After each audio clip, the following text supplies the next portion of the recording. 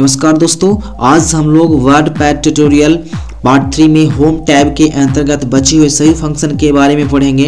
अगर आप हमारा पिछला वीडियो पार्ट 1 और पार्ट 2 नहीं देखे हैं तो आप हमारे डिस्क्रिप्शन में जाएं और वहां से आप उस दो वीडियो को देख सकते हैं। मैं लिंक डिस्क्रिप्शन में दे दूंगा। तो चलिए हम अपने टॉपिक की ओर बढ़ते हैं। तो मैं सबसे पहले अपना वर्डपैड ओपन कर लेता हूँ। तो वर्डपैड ओपन करने का बहुत से मेथड होता है जो मैंने पहले भी बता रखा है। तो हम सिंपल सा कीबोर्ड में स्टार्ट बटन प्रेस करते हैं और उसके बाद यहाँ पे टाइप करते हैं वर्डपैड और उसके बाद इंटर। तो मेरा ये वर्डपैड यहाँ से ओपन हो जाएगा। ये मेरा वर्डपैड ओपन हो रहा है। तो देखिए मेरा वर्डपैड ओपन हो गया। तो मैंने इससे पहले वीडियो में मैंने यहाँ तक बताया था, ये क्लिपबोर्ड बताया था, उसके बाद फॉन्ट बताया था, उसके बाद पैराग्राफ बताया था। आज हम लोग इंसर्ट और एडिटिंग पढ़ेंगे। तो इंसर्ट में सबसे पहला जो फंक्शन है वो है पिक्चर।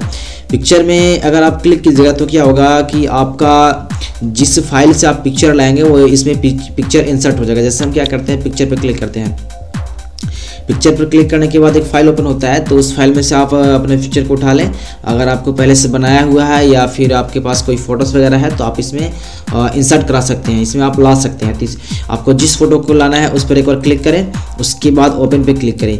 या तो आप किसी फोटोज़ पर डबल क्लिक कर दें तो भी ओपन हो सकता है, या आप एक बार वहाँ क्लिक करें और एक बार ओपन पे क्लिक करें तो ये आपको ओपन हो जाएगा। देखिए पिक्चर ओपन हो गया। आप यहाँ से ये छोटा बड़ा भी कर सकते हैं। यहाँ पे जो सबसे कोना में देखिए यहाँ पे दिख रहा है एरो, इसको लेफ्ट बटन दबाए रहिए और इससे छोटा कर सकते हैं। अगर बड़ा करना है तो आप यहाँ से लेफ्ट बटन दबा करके आप इधर बड़ा कर सकते हैं।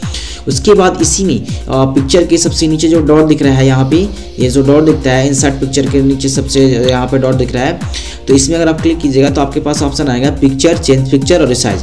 पिक्चर का मतलब तो वही हो गया जो मतलब जैसे पिक्चर जो लाने के लिए होता है ऑप्शन। जैसे आप यहाँ पे क्लिक करते हैं ना तो ये फंक्शन आता है, एक फाइल ओपन होता है जिसमें आपको पिक्चर चूज़ करना होता है। उसी प्रकार से इसमें है, ये पिक्चर पर भी क्लिक करेंगे तो वही वाला ऑप्शन आएगा आपको फाइल चूज़ करने के लिए। और उसके नीचे जो ऑप्शन होता है चेंज पिक्चर, मतलब क्या आप जो ऐसे इस पिक्चर को जो आप पिक्चर यहाँ पे इंसर्ट किए हैं आप इस पिक्चर को दोबारा से चेंज कर सकते हैं।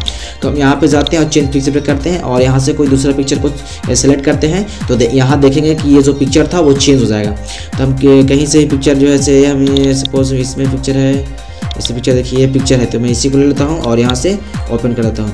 देखिएगा वो देखिए ये पिक्चर जो है सो यहाँ पे ओपन हो चुका है और चेंज भी हो चुका है। तो यहाँ से आप छोटा बड़ा भी कर सकते हैं। यहाँ से इस प्रकार से भी बड़ा और छोटा इसको कर सकते हैं। उसके बाद इसी के डॉट में जो ऑप्शन आता है एक रिसाइज का आता है। मतलब रिसाइज का मतलब ये होता है कि किसी पिक्चर को आप क्या कर सकते हैं, दोबारा से छोटा बड़ा आपको उसको आप रिसाइज कर सकते हैं। तो हम यहाँ पे जाते हैं और रिसाइज पे क्लिक करते हैं और रिसाइज पे करने के बाद आपको यहाँ पूछेगा कि हॉरिजॉन्टल में कितना देना है। तो हॉरिजॉन्टल में हम देते हैं सपोज 40 और वर्टिकल में 40। तो एक सेट कीजिएगा, दोनों ऑटोमेटिक सेलेक्ट हो जाएगा। अगर आप यहाँ से वर्टिकल में देते हैं 30 तो हॉरिजॉन्टल में 30 ले लेंगे। तो ओके, देखिए इस प्रकार से आपको यहाँ से बड़ा हो गया। अगर आप और इसको बड़ा करना चाहते हैं तो यहाँ जाएँ, उसके बाद रिसाइज में जाएँ और इसमें 50 करना है तो 50 कर देते हैं। देखिए थोड़ा सा इतना बड़ा हो गया। तो इस प्रकार से हम लोग ये जाने कि ये रिसाइज होता है, किसी भी इमेज को आप दोबारा से साइज दे सकते हैं, उसी को हम लोग रिसाइज बोलते हैं। उसके मैं इसको डिलीट कर लेता हूँ, कंट्रोल से ऑल सेलेक्ट, उसके बाद हम डिलीट। ठीक है। तो अगर आप थ्योरी डाउनलोड करना चाहते हैं वर्डपैड का पूरी थ्योरी तो आप हमारे डिस्क्रिप्शन में जाए और वहाँ से मेरा PDF फाइल डाउनलोड कर सकते हैं थ्योरी का। तो हम लोग उसके बाद हम लोग जाते हैं पेन ड्राइंग में। जैसे ही हम लोग पेन ड्राइव में क्लिक करेंगे तो आपके पास पेंट खुल जाएगा। मतलब पेंट का जो सॉफ्टवेयर है, मैंने पेंट पे भी एक वीडियो बना रखा है। मैंने इमेज पेंट पूरा एक वीडियो में मैंने पूरा उससे बताया है। तो आप हमारे डिस्क्रिप्शन में जाएं और वहाँ से पेंट ट्यूटोरियल भी देख सकते हैं। तो अगर आप यहाँ से भी कुछ ये कीजिएगा इस प्रकार से, तो जैसे ही इस पर कुछ भी काम कीजिए और यहाँ से जैसे ही आप क्लोज कीजिएगा तो आपको जो आप काम किए थे वो आपको वर्डपैड में ओपन हो जाएगा। सिंपल सा था कि इसमें क्लिक कीजिए आप, सॉरी यहाँ पे क्लिक हो गया, प्रिंट में क्लिक करें। आप यहाँ से जो भी काम करेंगे आपको वो वर्डपैड में ऑटोमेटिक क्लोज करने के बाद आ जाएगा। उसके बाद आता है डेट एंड टाइम। मतलब आप इसके ज़रिए डेट और टाइम को क्रिएट कर सकते हैं। इसमें जाइए, बहुत सा ऑप्शन होता है, आपको इस प्रकार से ऑप्शन लेना है। इस प्रकार से आपको जो ऑप्शन जैसा आपको डेट एंड टाइम जिस फॉर्मेट लेना है उस फॉर्मेट पर क्लिक करें। उसके बाद आप ओके पर क्लिक करें। आपका उस फॉर्मेट में देखिए यहाँ पे हो गया 27 नवंबर 2018। उसके बाद जो है आपको इंसर्ट ऑब्जेक्ट का मतलब ये होता है कि आप किसी दूसरे ऑब्जेक्ट को इसमें इंसर्ट कर सकते हैं या किसी दूसरे सॉफ्टवेयर में काम करके इसमें ला सकते हैं, या पहले से बनाया हुआ डॉक्यूमेंट को आप इसमें इंसर्ट कर सकते हैं। तो हम जाते हैं इंसर्ट ऑब्जेक्ट पे और मैं बारी बारी सीख लेता हूँ क्या क्या है। पहले तो एक पहला जो फंक्शन है वो क्रिएट न्यू, मतलब कि आप एक नया सॉफ्टवेयर में काम करके इसमें आप इंसर्ट कर सकते हैं। कोई दूसरा सॉफ्टवेयर ले लीजिए, जैसे कि MS पेंट हो गया, नोटपैड हो गया, मतलब कि आप किसी दूसरे अन्य सॉफ्टवेयर में वर्क करके आप इसमें इंसर्ट कर सकते हैं। तो आपके पास इतने सारे सॉफ्टवेयर हैं, आपको जो दिखा रहा है बस उसी में से इंसर्ट होगा। तो सपोज हम क्या करते हैं, जैसे यहाँ पे माइक्रोसॉफ्ट वर्ड है, इस पर क्लिक किया, उसके बाद यहाँ पे ओके किया, ये सॉफ्टवेयर है माइक्रोसॉफ्ट वर्ड, इस पर क्लिक करके ओके किया, देखिएगा आपको ये माइक्रोसॉफ्ट वर्ड जो है ओपन हो जाएगा। आप जो उसमें काम कीजिएगा वो पूरा का पूरा डॉक्यूमेंट इसमें ऑटोमेटिक इंसर्ट हो जाएगा। उसको आप बंद कीजिएगा तो ये मेरा माइक्रोसॉफ्ट वर्ड ओपन हो रहा है।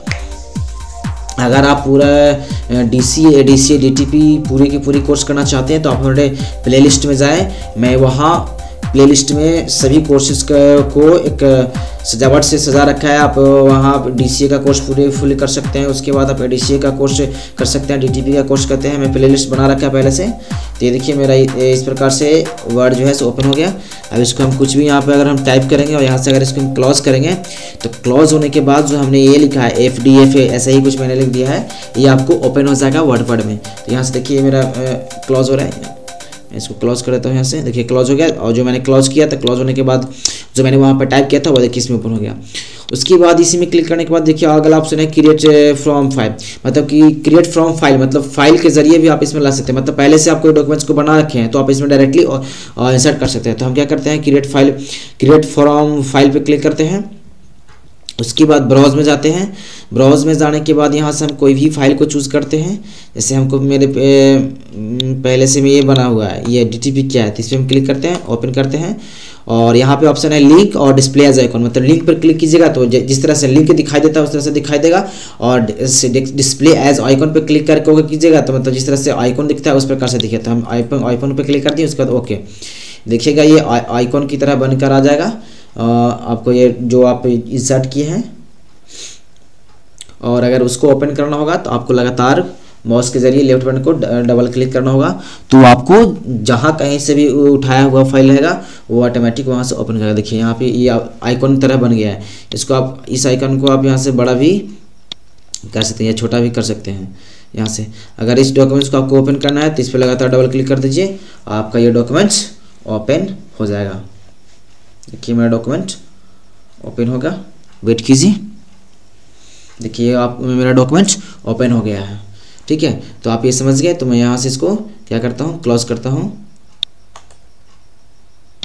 उसके बाद आता है फाइंड। फाइंड का मतलब ये होता है ये खोजना, मतलब कि मान लीजिए कि आपके पास बहुत सारा कुछ डॉक्यूमेंट लिखा हुआ है, उससे आपको क्या करना है कि आपको खोजना है। मान लीजिए कि आपने कुछ टाइप किया और वहाँ पे खोजना है कि कंप्यूटर कहाँ है, या मान लीजिए कि आपको गलती से किसी दूसरे का जगह पे किसी दूसरे का नाम ऐड हो गया और आप चाहते हैं कि उसके जगह पे ऑटोमेटिक कोई दूसरा नाम आ जाए, तो उसका मतलब ये होता है रिप्लेस। यानी कि फाइंड और रिप्लेस का जो यूज़ होता है बहुत इंपॉर्टेंट है। जैसे हम क्या करते हैं, मैं बहुत से नाम लिख लेता हूँ यहाँ पे, जैसे कि मैंने रमन लिख दिया, उसके बाद मैंने यहाँ पे शुड भी लिख दिया, उसके बाद मैंने यहाँ पे आफ्ताब लिख दिया, उसके बाद मैंने यहाँ पे अली लिख दिया, उसके बाद मैंने यहाँ पे मीना लिख दिया। मैंने इतना सारे नाम को लिखा। अब हमें खोजना है कि अली कहाँ पे। जैसे अब बहुत सारे अगर आपके पास नेम रहेंगे तो प्रॉब्लम हो जाता है, तो इस वजह से फाइंड का इस्तेमाल किया जाता है। तो हम क्या करते हैं कि हमको मेरा देखना है कि अली कहाँ है, तो फाइंड पे क्लिक करें। उसके बाद आपको जो खोजना है यहाँ पे टाइप करें और उसके बाद यहाँ से फाइंड नेक्स्ट करें। देखिए आपको यहाँ पे शो कर दिया, देखिए अली पे ऑटोमेटिक वहाँ पे डायरेक्ट दिखा दे रहा है। अगर आपको रिप्लेस करना है, मतलब अली की जगह पे आपको इमोवंस कर देना है, तो क्या कीजिए, रिप्लेस में जाइए। रिप्लेस में जाने के बाद आपको फर्स्ट जो ऑप्शन है वो है फाइंड दैट, मतलब आपको किसकी जगह पे क्या करना है। तो हमको अली की जगह पे, तो अली टाइप कर दीजिए। अच्छा, अली की जगह पे क्या करना है, तो अली की जगह पे मेरे को इमोवंस करना है। लेकिन ये करने से पहले आप यहाँ पे ऑप्शन पढ़ लें। पहला जो ऑप्शन है वो फाइंड नेक्स्ट है, दूसरा जो ऑप्शन है रिप्लेस है, और तीसरा जो ऑप्शन है रिप्लेस ऑल है, और चौथा जो ऑप्शन है कैंसिल है।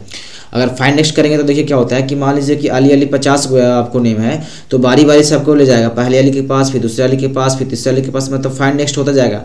रिप्लेस करेंगे तो ओनली एक अली के जगह पे इमोज होगा। अगर आप रिप्लेस ऑल करेंगे तो जहाँ जहाँ अली है वहाँ सभी जगह इमोज होगा। तो आप रिप्लेस ऑल करेंगे तो सभी जगह इमोज होगा, तो कर देते हैं रिप्लेस। देखिए कि जहाँ पे जो अली था वहाँ पे देखिए ऑटोमेटिक इमोज हो चुका है। अगर आपके पास 10 अली होंगे तो 10 के जगह पे आपका इमोज हो जाएगा। तो आज की वीडियो में बस इतना ही, मिलते हैं नेक्स्ट वीडियो में। अगला जो मेरा वीडियो होगा पार्ट 4 वो व्यू टैब पर होगा, और उसके बाद ये वर्डपैड खत्म, उसके बाद में हम लोग माइक्रोसॉफ्ट वर्ड पढ़ेंगे। थैंक यू देखने के लिए।